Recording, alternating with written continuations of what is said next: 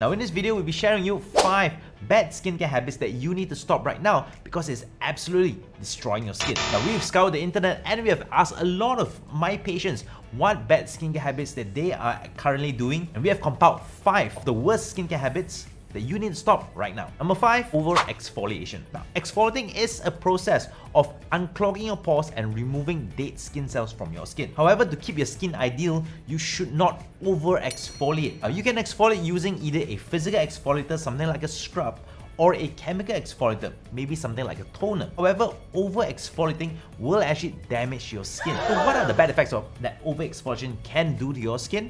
First of all, it can actually over-exfoliate your skin, leading to micro tears in your skin. Also thin out your skin barrier, whereby when you have an unhealthy or a very thin skin barrier, you're going to have sensitive skin.